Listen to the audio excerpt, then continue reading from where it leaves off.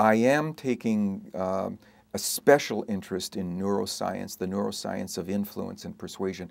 So for example, there's one classic study in social psychology called the ASH study, in which people go around a table and choose between 3 lines which is the one they think is the longest.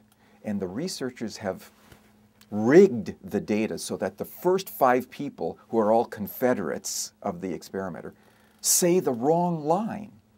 And then they get to the 6th person and they find a very high percentage of those 6 people, that 6th person, will go along with the crowd instead of believing their own eyes. It's a clear difference perceptually. They replicated that study. Since then, a new study has been done to replicate that procedure with people who were hooked up to brain imaging devices.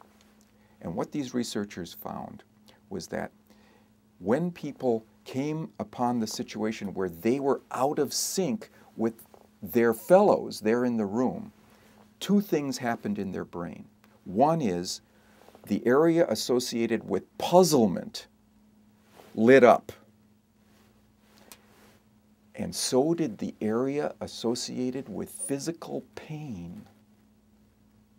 Being out of step with the group was physically painful for those individuals.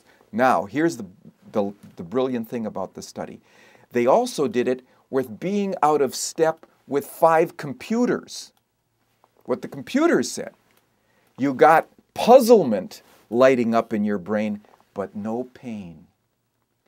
That's why it's so difficult for us to be out of step with the crowd, with our group, with our subculture, because it's painful to be, the social consequences of being out of step are painful to us. There are no social consequences of being out of step with computers, but there are social consequences of being out of step with your friends, and it registers as pain.